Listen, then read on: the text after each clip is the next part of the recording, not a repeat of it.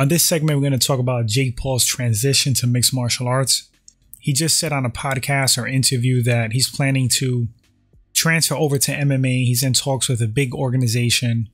I find his comments kind of interesting, and I would like to talk about how he would fare in the sport. All right, so let's dive into it. So out the gate, let's just clear the air with this. Jake Paul does have boxing skill, but he has dangerous hands. He has knockout power, that's for certain. He's improving with every outing. I know the kid works hard by all accounts. And when you have drive and determination and you're young like him, I think he's like 25 years old, the sky's really the limit. You have to have some natural talent, but hard work and determination definitely go a long way if you're serious. He has some physical attributes. Now, I read a quote. He said that most likely he's going to train at AKA. Javier Mendez said that he would train Jake Paul, and he said that he would need about a year to a year and a half to adapt to throwing kicks and checking kicks. He said he already knows jiu-jitsu and he has the wrestling. Now, I'm liking what I'm hearing as far as like taking the time to train, build your skills up, a year to a year and a half. That sounds good. But he's going to need a lot more time than that to be competitive with like anybody that is solid or good. It kind of depends on the organization. If we're talking Bellator, he'll be more competitive. If we're talking UFC, he's going to have to really work hard on improving his skills overall to be competitive. It sounds like he's underestimating the sport and the skill required to compete at a higher level. Who knows what kind of opponent he's going to face though. The kid seems to set lofty goals.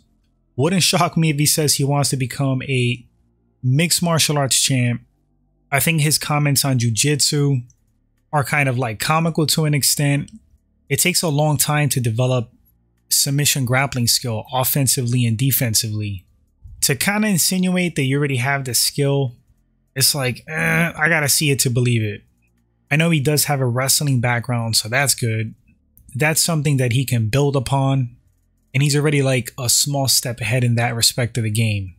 But man, there's so much to mixed martial arts, even the cardio and conditioning. To me, I feel like it's more taxing than boxing overall. Don't get me wrong, boxers have incredible cardio and conditioning, but for striking and that style of fighting. Mixed martial arts incorporates everything in multiple styles of fighting. You have to have conditioning to box. You have to have conditioning to throw kicks. You have to have proper conditioning to grapple. It's a whole different monster, super taxing.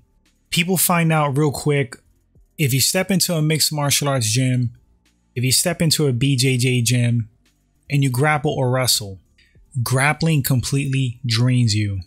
As you can see, the more you fuck around, the more you're going to find out. And I've talked about this before. It's like there's striking cardio and conditioning and there's grappling cardio and conditioning. You could go for rounds and rounds striking. That doesn't necessarily translate to grappling. And the same thing vice versa. Heck, throwing kicks is taxing. He has his work cut out for him. But again, it really depends what his end goals are. If he wants to have a couple of freak show fights against some really lower tier guys that are not that good, he's probably going to look good and be competitive. But if he wants to compete at a higher level, he has to put serious work in because it's not as easy as he thinks.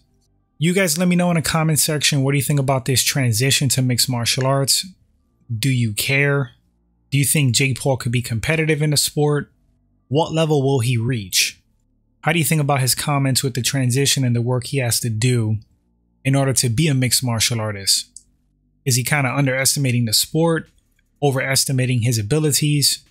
Want to read your thoughts, guys? Thanks for watching the video. If this is your first time at the channel and you like the content, hit that subscribe button, like and share to show support. That's the best way. Appreciate it, guys, and I'll catch you all on the next segment. Until then, everybody, please take care. Later, guys.